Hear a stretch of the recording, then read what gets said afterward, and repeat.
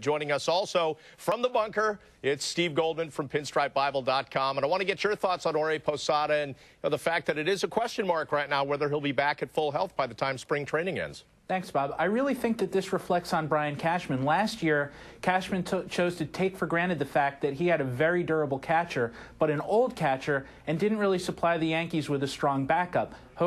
Molina is a great thrower, but he's not very much of a hitter. And the risk this year is that if Posada isn't healthy, they're back in the same situation again. And we should note that they brought in Kevin Cash, but he's an even worse hitter than Molina. So it could be that the Yankees are again facing some of the same disruption they saw last year. All right, let's get back to the bunker. Stephen Goldman, what you got for us? Well, you know, for me, I was just thinking about, since this is the last show, how we wrap up the offseason, what it was all about.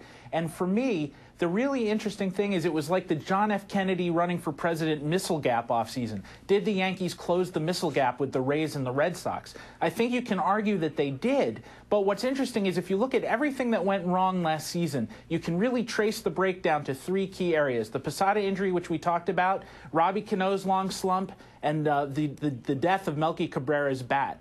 Now, the Yankees have essentially stood pat in all three areas. So if those players don't come around, then it could be a really interesting season once again, or a hairier season than the Yankees intend. Fortunately, the Red Sox and the Rays, be it their shortstop with the Red Sox or their right fielder and closer with the Rays, they have problems as well.